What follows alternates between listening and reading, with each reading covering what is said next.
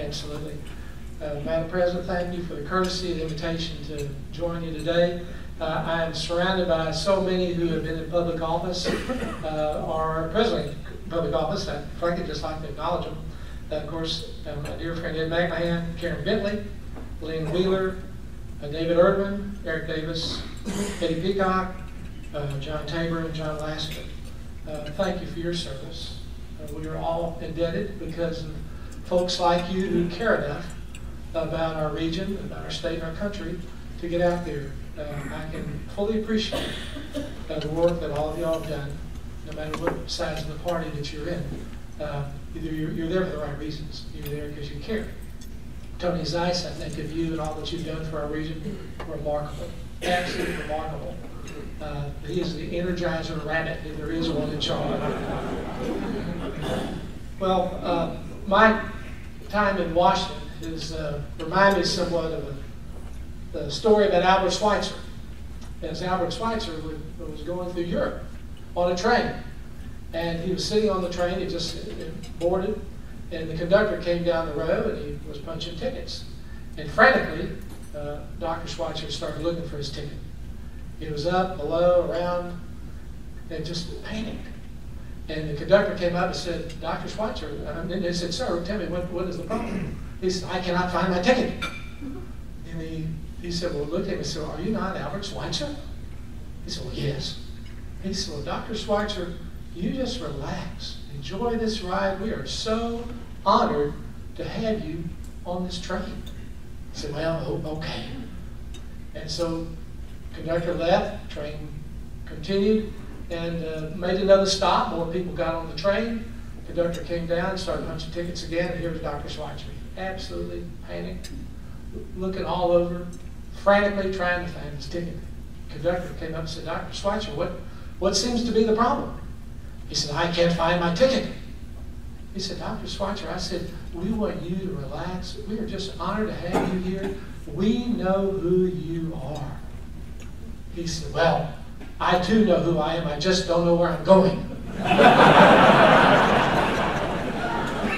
Do you feel that way about Washington, D.C.? We sure know who we are. But do we have a clue where we're going? Do you think not?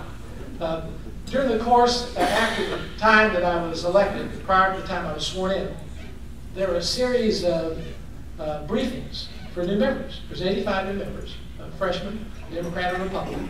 And they invited us to a number of briefings in Washington and Harvard, Williamsburg, and we spent a lot of time together and got to know each other very, very well.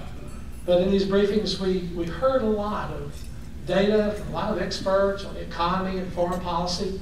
And what I'd like to do very briefly is go through with you just some of the information that we heard real quickly, and then I'm going to kind of condense this in my talk. This just gives you an idea of the each American's publicly held debt and how it's skyrocketed. Your participation in that. Right now it's 36,000. By 36, it'll be 135,000. Okay. Well, did I press them too many? All right, good. This is how much a typical family would have spent, equivalent to our $3.6 trillion budget. The lower level shows our actual budget of an actual family, and the part in gold shows what it would be if we spent at the level that the federal government spends. So our participation in the $16 trillion debt is $325,000 per family. Okay, this shows each American's publicly shared of the debt, how it's skyrocketing. Again, by 2036, 135,000. Well, am I moving forward? You move. There you go. I'm going to let you do it. Technology is very weak here. Here's our current tax rates. 35% being the highest bracket. If to adjust the tax rate to address the present and close the deficit would have to be 166%. By 2050, it would be 246%. So economically not feasible. All right, here's our marginal tax rates required to balance the budget. This is all levels of the tax burden. And you can see the lowest bracket, middle bracket, highest bracket. Again, you have to take In the highest bracket, by 2008, we're at 35%. By 2050, 66%. By 2082, 88%. Living your paycheck. All right, keep going. We have a $3.5 trillion budget. About $2.5 trillion is spent on entitlements. Here are the other areas that we spend. Terrorism, $115 billion. You can see proportionally how much of our budget is related to entitlements. NASA, $17 billion. Corporation Broadcasting, they got a lot of attention in the campaign, $445 million. I don't think that's going to make any difference. But you know, the Constitution states, the only area that states clearly that the obligation of the federal government is to provide for the common defense. Our defense is now 90% of the present budget, that's all. Go ahead. All right, this is the percentage of, again, involved in the entitlement program, 62%. Again, is your 90% of national defense right there. All right. Here's the amount of deficit related to Social Security, which you can see in 2010, we started going to the negative. Okay. And the impact of Medicare. This is the biggest factor related to the expansion of the budget and why we cannot achieve our financial objectives the way they are. All right. Okay, we know about Greece and what's happened, the collapse in Greece. By 2035, this is 20 short years away, America propels past Greece in the amount of debt for GDP, 187%. That's pretty scary.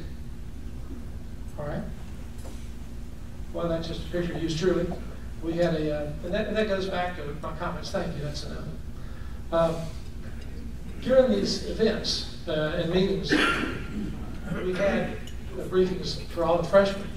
That picture is a culmination of what I started, we call United Solutions, to address these clear center pictures of what is facing our country. I mean, the big elephant in the room. And the debt affects everything. And we've heard that before, but you know, I wasn't hearing it until I got to Williamsburg, and a man named Peter Orszag spoke. Peter Orszag was the budget writer for Mr. Obama for 4 years. Very bright guy. And he shared during this talk, he said, if we don't address the debt, we're going to collapse like Greece. And if we don't adjust entitlements, you're playing games with the debt. It's no way you can get there. Is through revamping and restructuring Medicare and Social Security particularly. And Medicare being the most driving force in it. Medicare will be insolvent in 10 years. I think that 10 years won't be there for anybody financially. Social Security, as you saw in 2010, is already in the negative. Well, when Mr. Orszag said that, you know, I was alarmed because frankly I believed that. I hadn't been hearing it from anybody else. The president hadn't mentioned it. Ms. Pelosi hadn't, Mr. Reid hadn't, others. And so as my Democrat friends walked out of the room, and then I got to know very well. I asked them, I said, what do you think? Does this make sense to you? They said, absolutely. Yeah, numbers don't lie. And we formed this group called United Solutions that I co-chair with a Democrat friend named Patrick Murphy from Florida. And we wrote a letter to the president and to the congressional leadership imploring them to address the debt because of the implications it has that are just so overwhelming on where we're headed as a nation. I had a general in my office shortly before we voted on the sequester, all right, the lowering of the budget and the reduction. And he brought in two majors with him. And they were highly decorated young men. You could tell they're very dedicated. And he said, Congressman, I just want you to know if we proceed through with these cuts, our military men and women could be harmed and put in harm's way out on the field. And I thought, as he said that, about a young boy named Billy Armstrong. Billy Armstrong had been my guest for the State of the Union message. My wife had given up her seat to go. We're all allowed to have one guest. So that this young man who had been treated in our Walter Mead could join us. He'd been going through rehab there.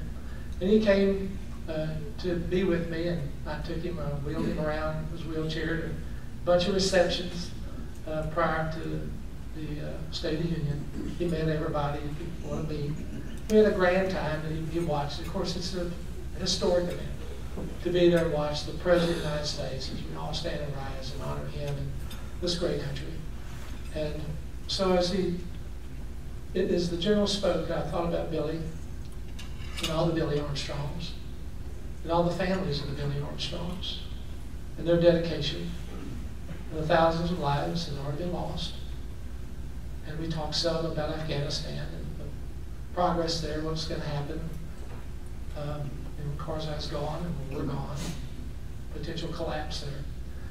And I said, you know, General, I share deep, deep concern over what will happen over our budget cuts. They're real.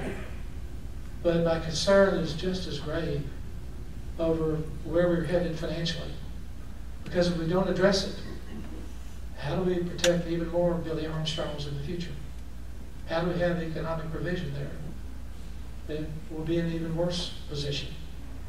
He said, sir, I understand. So our issues are serious. Economically, very serious on an international level.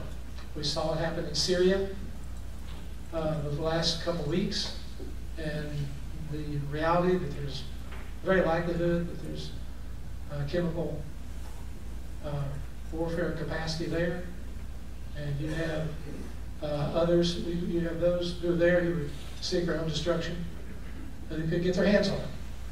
So all this to say is, when you walk up those steps to the Capitol, those worn steps of stone, and you are so grateful for those who preceded you, who carry the burden for liberty. I mean, we are the lighthouse for liberty for the world.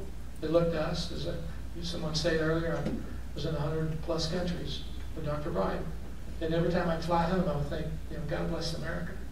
I'm so grateful to come back to this country and the freedoms that we share. But the burden and the reality of what we're addressing is going to require the best of all of us. And that's why I'm hopeful that our efforts in this bipartisan effort and other efforts that have taken place can come into fruition. Without that, we're playing games. We're, in essence, my feeling is we're straightening pictures while the house is burning down. And we have to be serious about these issues and give and do what we can to make them right. So Washington's a great place. People have asked me, you know, what's my impression of being there? My impression is I'm meeting a lot of quality people. I know there's a lot of people there who care, who want to do the right thing on both sides of the aisle, frankly. I'm curious my relationships with all of them. I get to know various people in different ways. I go to the gym, meet a different group of people there. In fact, my son shamed me into that. I didn't want to go. I'm walking to the Capitol. This is the day of swearing in. And we catch up with Paul Ryan. And Paul was gracious. I'd met him on the campaign trail some. But he took pictures with the family, about 20 of us. Then my son says, Congressman, my dad wants to do P90X with you. It is the most intensive program they've made to life. I looked at my son, you know, just was aghast. He said, great, 6:30 tomorrow morning. Well, frankly, I've been down there with him, the guys, and I don't do what they do, I promise you that. They're on 50 pounds, I got 15 pounds, but we're there working out. But there's a great group of people who are there really for the right reasons. There's one guy named Aaron Schock, but I'll tell you this funny story. Aaron is Mr. Fit. And he's been in the fitness magazines and GQ and everything. He's a congressman from Illinois. And at the end of one of our workouts a couple weeks ago, he said, Robert, I'm really impressed how you kept up with us. I looked at him, I said, Aaron, really? I know better. That's like saying you don't sweat much for a fat boy. But I'm there and I'm working at it. But there are people, you love them. You love the team you're with. And I do believe, my hope for this country is because we have people there who truly are, no matter what the media may say, they're there to do the right thing. And yes, politics does get in the way. We do have an election coming up in 2014. I don't know why the framers of the Constitution chose to have congressional races every 2 years. But that does get in the way of the purity of politics, and the purity of doing good public policy. And you have to learn to work around it. So those issues will be resolved. I have every confidence that ultimately truth will prevail. I do stand on truth. I don't think you have to compromise your principles to build relationships with other people. I am who I am. I haven't vacillated. I haven't tried to change or morph into something else. I'm Robert Pittenger, the same guy that I've been since I started Eddie back in the legislature in 2003. My views haven't changed. Maybe I've learned to appreciate those I'm around more as I get a little bit older. But I do know that the folks who are there because they care. And we better do the right thing, or the future is going to be bleak for us. So to that, I'd be glad to respond to any questions that you guys have. Yes, sir. What has United Solutions? What have y'all offered so far to correct what you